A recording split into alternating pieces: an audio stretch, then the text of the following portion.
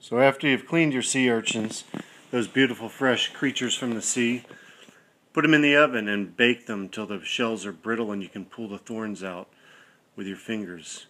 Using a stiff brush will help you clean the thorns off.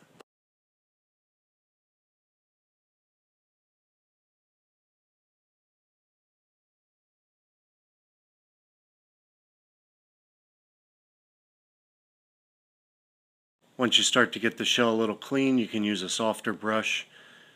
Even a nice heavy kitchen towel will help you smooth the shell out, get any rough burrs off the shell.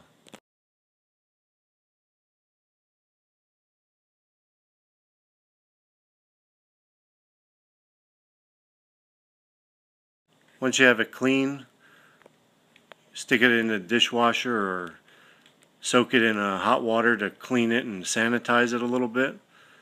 That way you get any smell off it.